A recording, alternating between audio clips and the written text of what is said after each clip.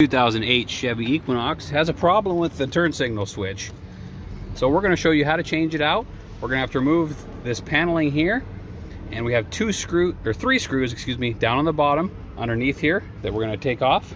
They're going to be a 7mm. Take those off, and then I'll get right back with you. Okay, I've just removed my 3 screws. And what we're going to need to do next is we can actually separate this top panel from the bottom 2 pieces. It just pops up. You can slide a screwdriver in the crack there if yours is not popping out quite as easy as this one did. And then the bottom panel is 2 pieces. I like to pull the tilt down.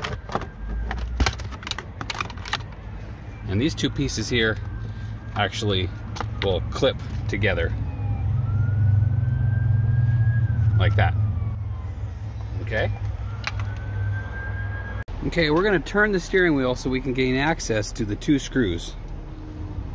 Turn it to about the 8 o'clock position. Just to where you can see that screw.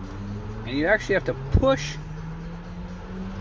on the steering wheel here to get that screw out. And we're going to rotate it up to about the 11 o'clock position. And then we can twist that upper screw out.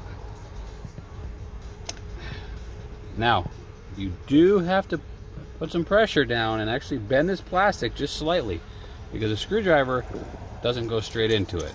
We have to use a little angle and a little pressure. That is important. Now we'll take the screw out. And we can see here on our new one, there's clips on the top and the bottom.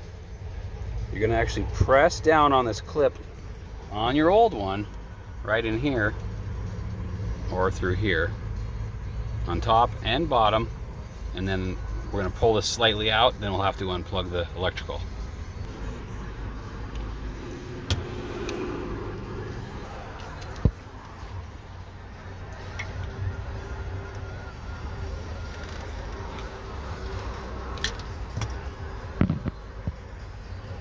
Pull this out.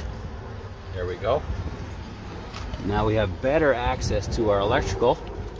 We've got one safety black tab that needs to be pulled towards me to unplug the white connector, and then this safety, you just press it in right there and we'll unplug that one. Okay, I've got the safeties undone. Unplug the 2. Swap it out with our new. We're going to plug it in here.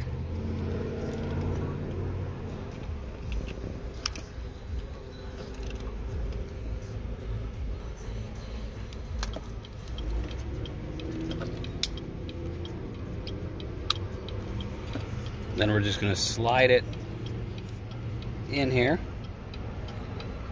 And it should clip on the top and bottom. Just like that.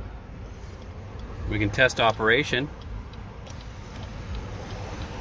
Now we're just going to reinstall our panels on the bottom and on the top.